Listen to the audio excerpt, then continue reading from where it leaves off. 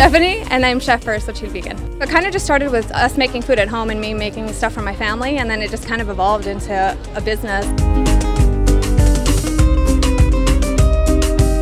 So today we have mulitas, tacos, and nachos, and our carne asada is made from flowers, from hibiscus flowers.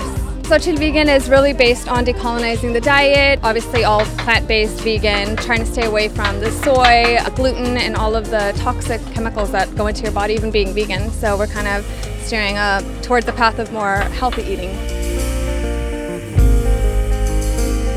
We're moving away from the colonization of the food. It's almost like moving backwards to what our people were eating, going back to our normal diet, a plant-based diet, and eating a healthier whole food diet. We're currently a pop-up, so we always update our pop-up locations on our Instagram. Our bio will always have our pop-up locations and times, and hopefully soon we can have a restaurant. So that's kind of the goal for now.